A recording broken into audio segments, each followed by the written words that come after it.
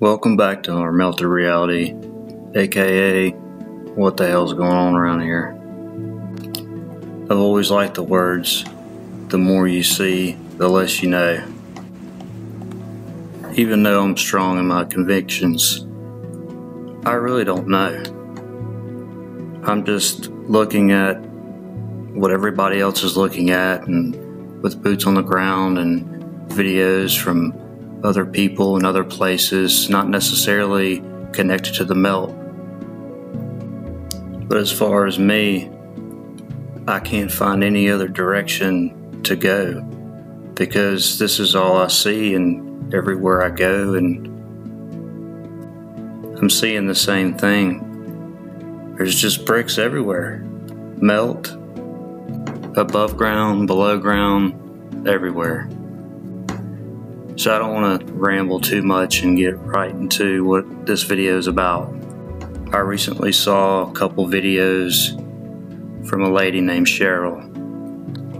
A couple of sites in the Vancouver, British Columbia, Canada area. Just incredible pictures and boots on the ground that people just don't normally see.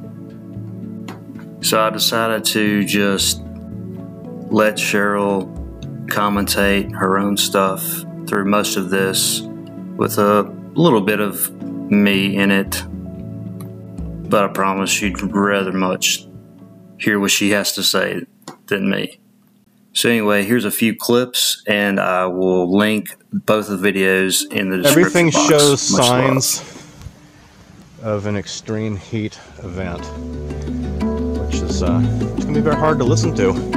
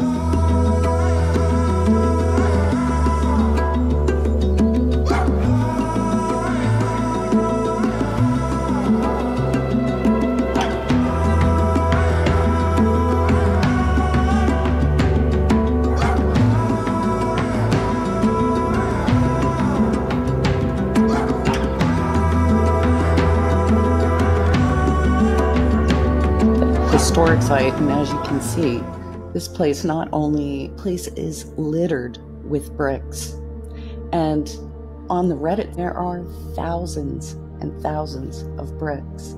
So I decided to go explore the area a little more, and I came across this amazing find.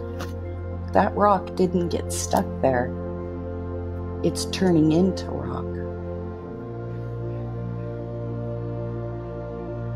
Together, and these are also about the same size, that length. And look at this, it's just a melted, goopy mess.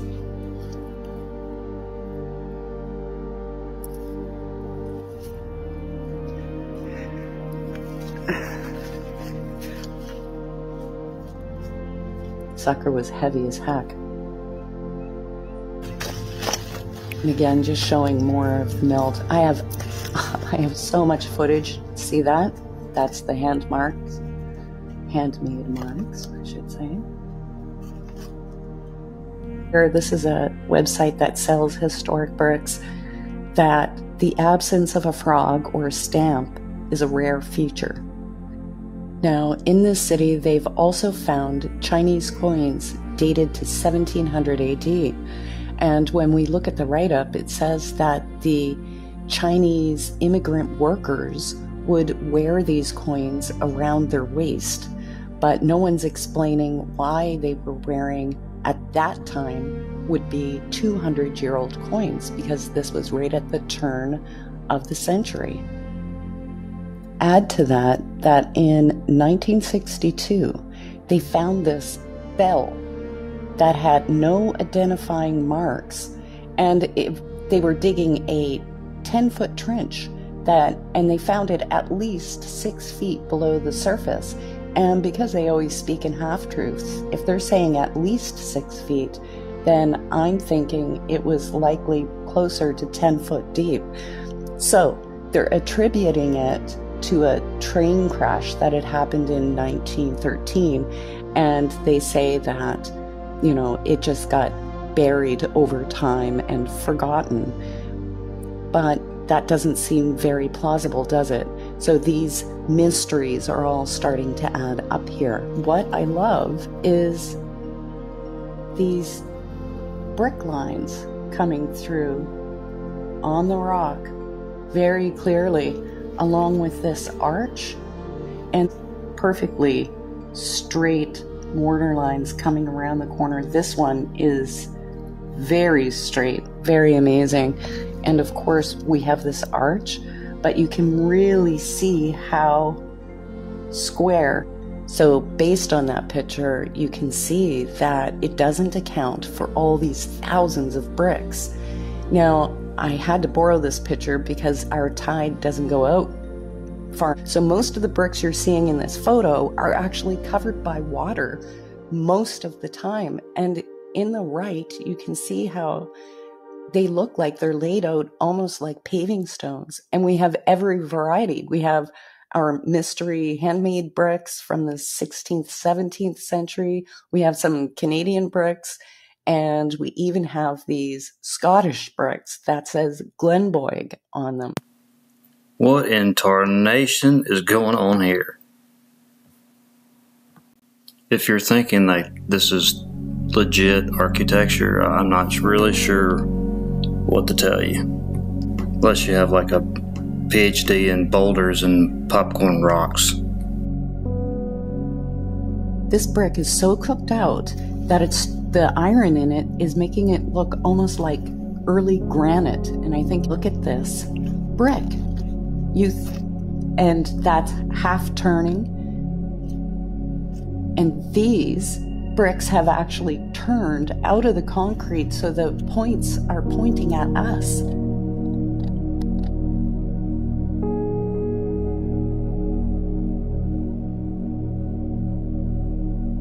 But you know, this whole thing was brick. It's all popcorned out now, but it really was brick. It's just cooked to an absolute shine.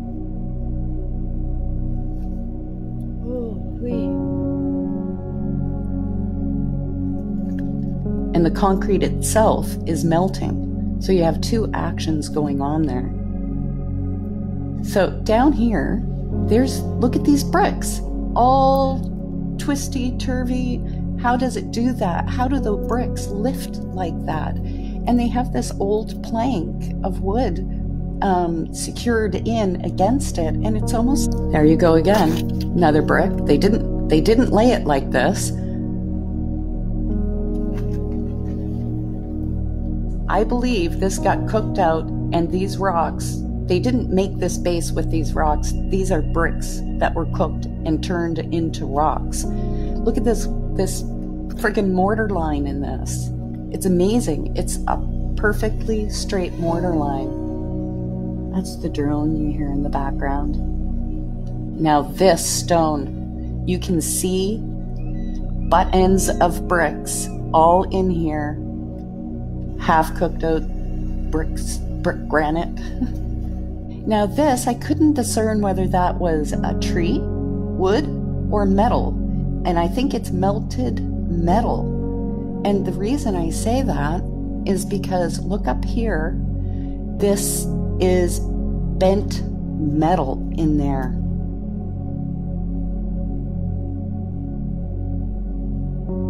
So I just had to show you the coolest melt that I have ever seen. It's so light. Look at the viscous holes. You can still see the 14 in it, C14 in it.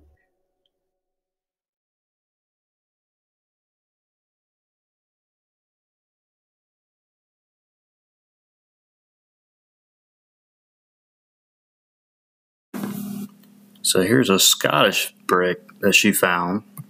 Now you think to yourself, why are they shipping bricks all the way across the pond when there's plenty of supposed brick factories all around the area? I made multiple trips. So whether I'm right or wrong, I've collected all the evidence and I'm handing it over to you, my jury of peers. There's times when I don't know if I should explain from my point of view or just let you, the audience, just sit back and let it all in from your own perspective. I'm just going to let these images roll. And thank you again, Cheryl, for these phenomenal boots on the ground. Much love, everyone.